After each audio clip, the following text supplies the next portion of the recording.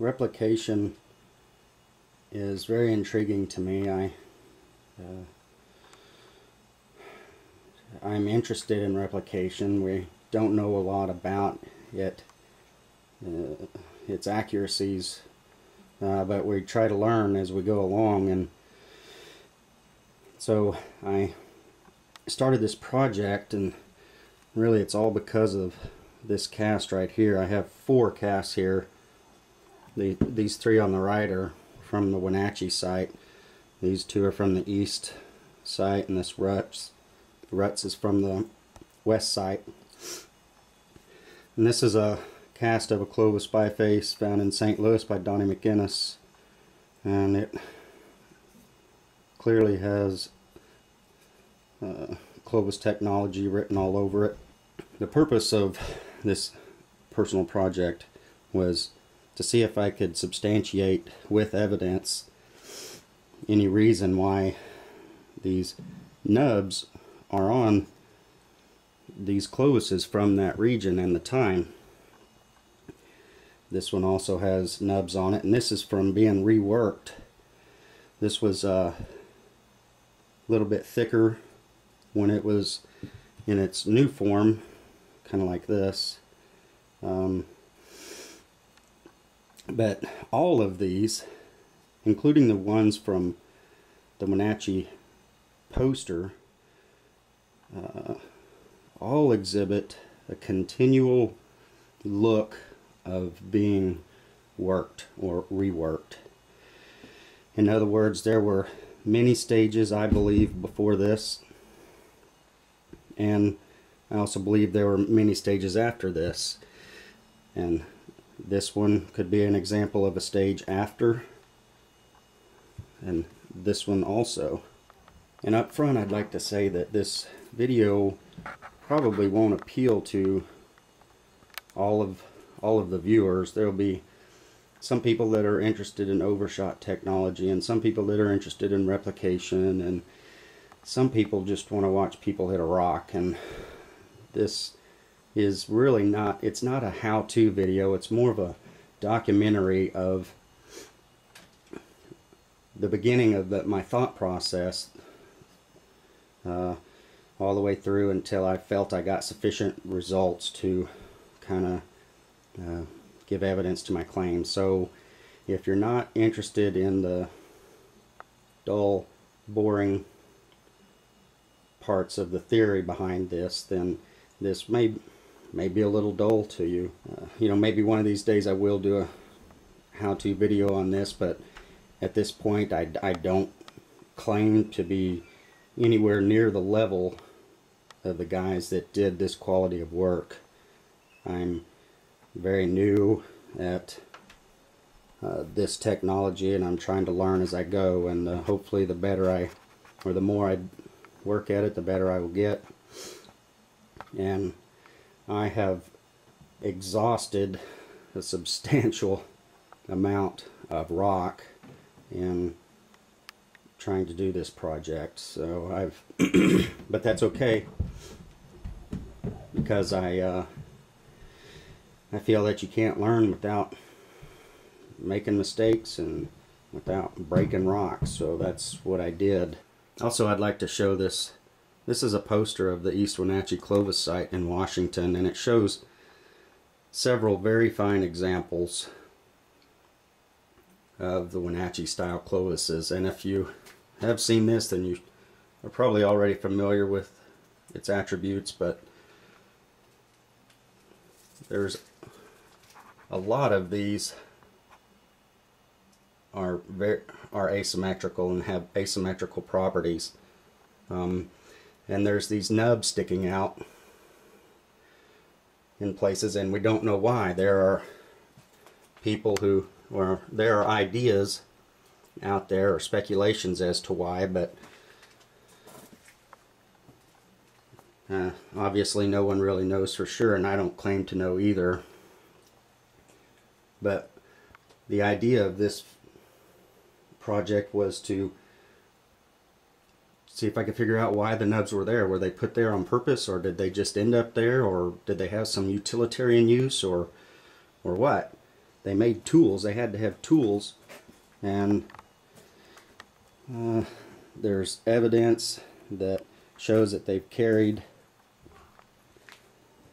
bifaces and preforms and Clovis points a very long distance from quarry sites, and some even show evidence like this one here. This was carried around for a very long time.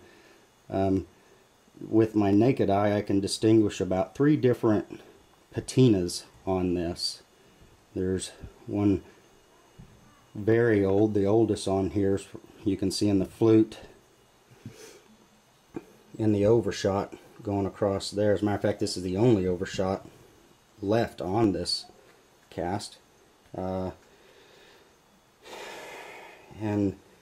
it shows evidence of rework along every portion of the edge, and possibly even the base, or actually there is some from the base because you could tell in the different levels of patina.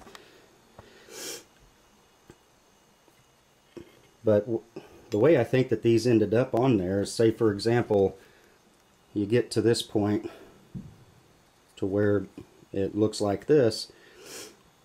Well, the Clovis people, if they were traveling a lot and they only wanted the highest quality of stone out there, and they didn't know where the next quarry site was going to be, then I feel that it's possible that they wanted to utilize every bit of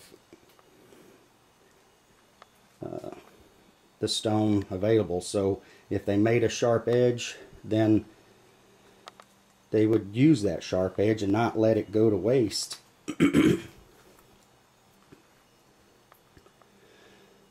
And one of the ways that they did that is by knocking usable flakes off of a core. I call these bifacial cores, in that the flakes that came off to produce this was used as a tool. And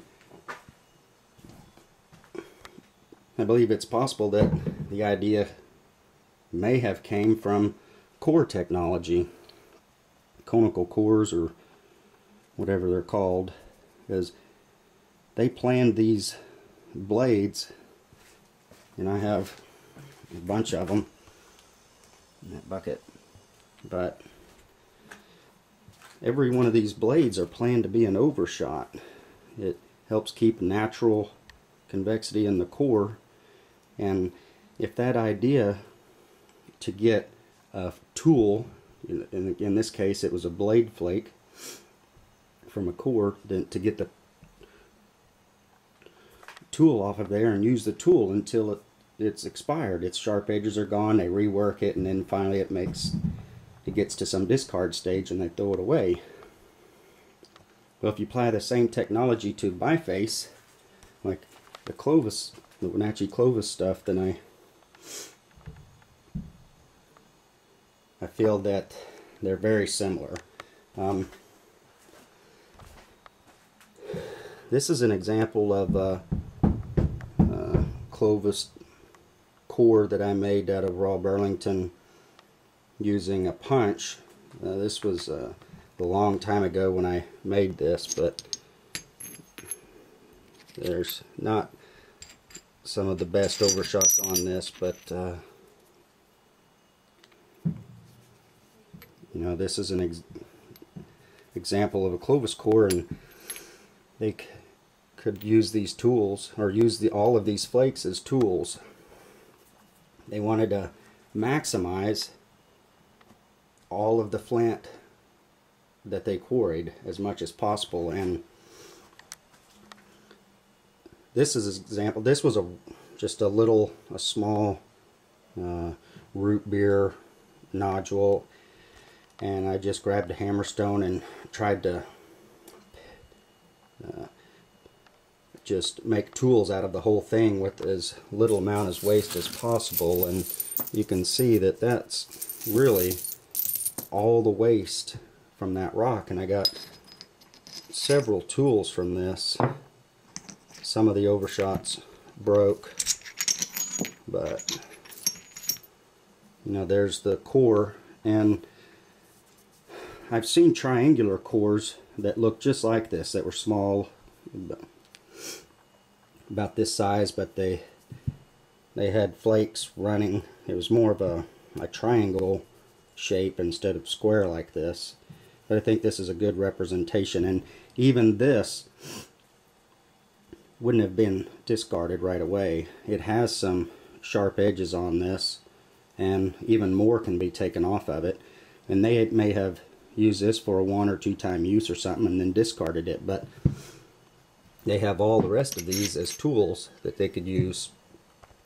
There's sharp edges on them, and if they don't know where the next quarry site is, then why would they throw away the sharp portion of the flake? Some of the nubs on what I have made so far might be a little exaggerated. I'm not real sure, but what I have realized is that when you take a flake, it leaves a ridge, and that ridge can be taken as an overshot flake later on. So for example, this one here, you can see a nice prominent ridge across there and across there and even across here. But if a person would do some rework along in here and here, as the edge gets dull, and here and here, it basically everywhere but where the ridge is, then a nub just it gets developed there, and just like in the Wenatchees. So if you look on some of the original stuff, what I've noticed is everywhere there's a nub, there's a ridge, and as this gets reworked and they build convexity in this point and get the contours just right for the overshot, then that's what's left, are these nubs. This one here is basically, it's ready to take a couple of flakes. This one in the video, I decided I was going to leave the way it was, but later on I decided to rework it a little bit. I kind of wish I hadn't have, but like this here is not, this nub is useless. I should have just removed it, but back this way and left a sharp edge there. But the rest of these nubs are going to come into play as this point gets reworked, and I can, you know, eventually I'll take a flake, an overshot across here, and it'll spread out to that nub, and it brings this back in line. And then whenever the point gets, the edges get dull again, they do a little bit more rework on it, and they just repeat that process until the opportunity comes to take an overshot, and they take the overshot. It might be worth mentioning too that on the basis of this cast and this cast, there's evidence of rework from the margins on both of these, which leads me to believe that they weren't ground.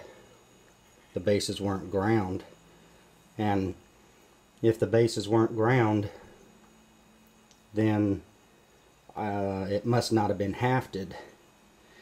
And the rework, especially on this Clovis, every bit of the rework on both margins on both sides are intrusive on the flute. And if there was something hafted up this flute, then I don't think that these scars would intrude the way that they have. I think there would be, you know, possibly some mini little hinge terminations where the flute tried to terminate underneath the hafting. If the bases were reworked on them and they weren't ground, and then maybe they weren't hafted, then what is the reason for the flute? I know some people, well, that's definitely a question, especially with these larger ones, is why were they fluted?